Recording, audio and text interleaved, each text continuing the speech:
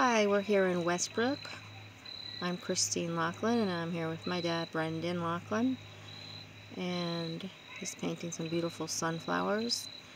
And we're going to open up today with the story of Lazarus, which is in the John chapter 11. It's the entire chapter.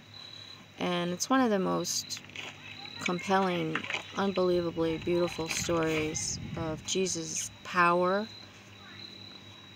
of a resurrection of a person that is dead, and his love and his compassion, his empathy.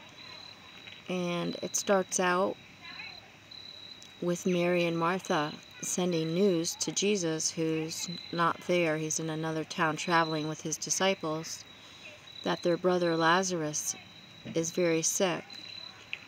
And at that point, Jesus waits about 2 days. He stays where he is, and his disciples feel worried for Lazarus and ask the Lord, and Jesus lets them know that this is not an illness unto death.